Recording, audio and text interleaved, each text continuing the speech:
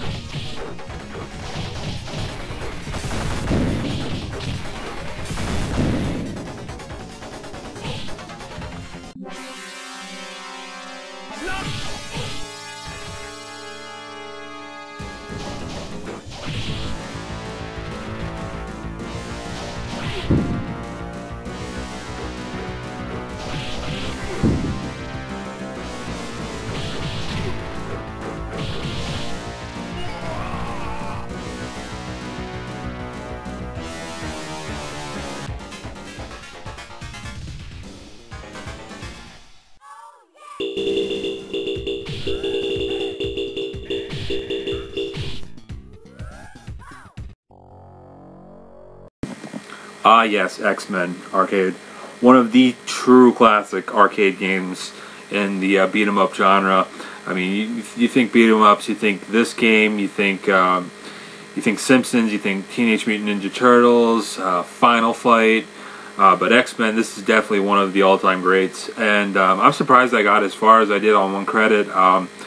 My dad would take me and my brother to the arcade when we were little kids, and this was one I would always play. And like I would start off like by myself, but more than likely, good percentage of the times, people would join in because this is a game that was truly meant, for more than one person to be playing at a time. And that's the whole reason that I ultimately ended up beating the game, is because I would have usually older kids that were more experienced at arcade games would play with me, and we would get to I got to the end several times on this game.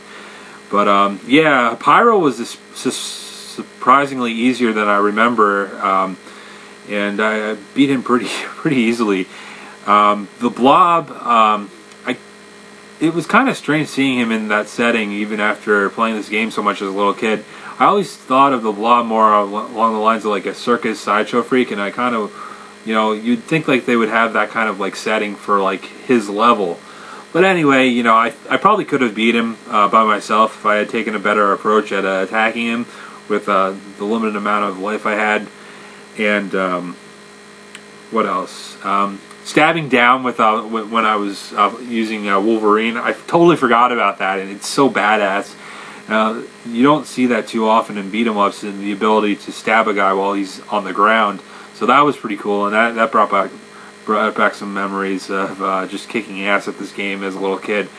Usually with the assistance of older gamers that would play with me. But yeah, I mean, if you haven't played X-Men and you're a fan of X-Men, or you're just a fan of like classic arcade beat 'em ups, you can get this on the PlayStation Network and Xbox Live. I'm probably going to purchase it once I get some money and I'm able to purchase it, because this is just an all-time great game all around. So if you're a fan of beat 'em ups and you're a fan of X-Men, check this game out, hands down.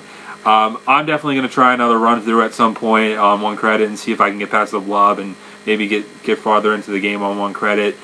Just got to change up my strategy on taking on the Blob. So definitely look for that repeat at some point. But like I said, I've been recording a lot of game footage, so just look for the next one coming probably tomorrow or sometime this weekend, because I am gonna probably be doing a 1001 movie review at some point. So that's all for now. This has been Justin for One Credit, brought to you by Death by Blunderbuss at WordPress.com. Take care, everybody.